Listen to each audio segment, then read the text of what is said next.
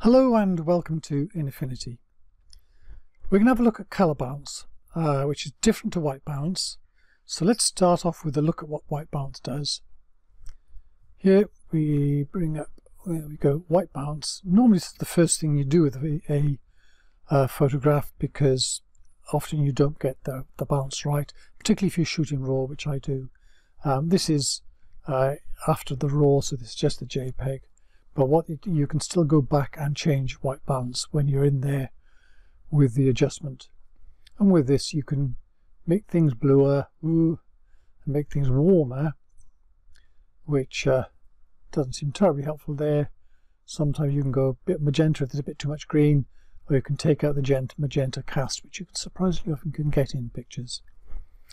The picker here is the most useful thing, because you just click on that and look for a bit or something that should be white or grey, and click on that, and it will change this. And see, it's only changed this -1%, so it this is okay in terms of white balance. Although if you look in other areas, you kind of think that could be a bit whiter. So let's get rid of that and let's bring in the colour balance, which is down here. Right, so now then, what we're going to do here, see, we can change the three things here, cyan and red. So this is like CMYK down this side and RGB down this side. And the reason they're in this order, because one is the opposite of the other. Cyan is the opposite of red on the color wheel, and so on.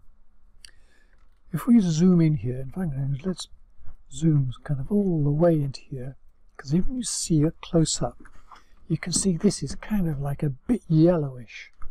So let's go to the yellow one, because if we go to the right here, it starts to take out yellow, as it also adds blue. And here it's not adding blue into this, because there's not much blue directly in it, but there was yellow, so it sucked it out the yellow. In fact, we can turn that all the way up.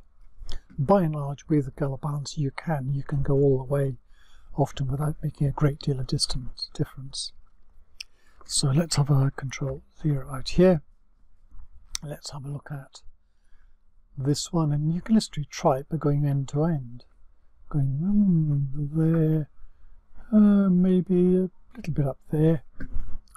And what about cyan? This is in the mid-tones, by the way, so it's just the middle range of lightness. It goes a bit pink and goes a bit blue. Never mind, let's leave that one there.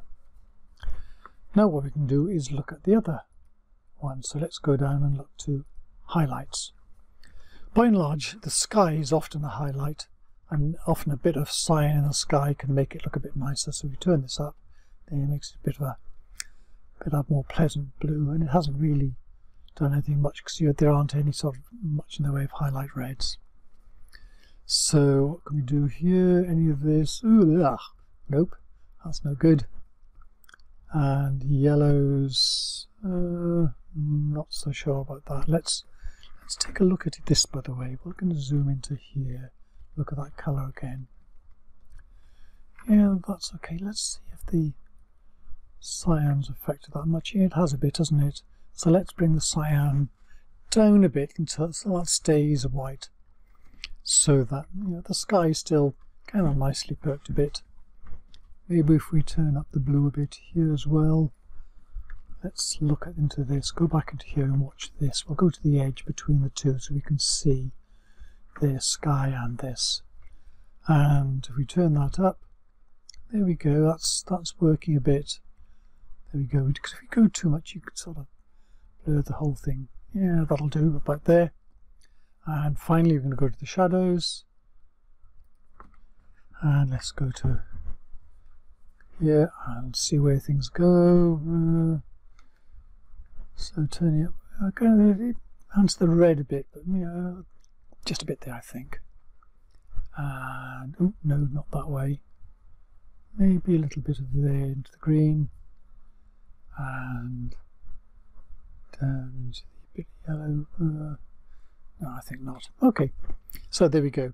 So there you can see we go through the midtones. I usually do midtones first, highlights and shadows, and try each of those and literally particularly look for areas where colour you know what it should be, particularly whites, make sure the whites are white, and you can take out the things where it's gone a bit yellow or something like that. There we go. Hope that was helpful, and thank you very much for watching. Oh, before I finish, one more thing, which is this little one down here, preserve luminosity. What does that do? That makes sure that the luminosity, in other words, the greyness and black and whiteness, is not lost. So if I click on here, that preserves that, and I'll often put that in. So literally you can turn it on and off. See, there's an effect in here. Can we see any difference when we can turn that on, turn that off, on, off, even right in? Not a lot of difference in this case, is there? But it's worth watching that and just trying it if you're not sure. Anyway, this time, thank you very much for watching. Bye-bye.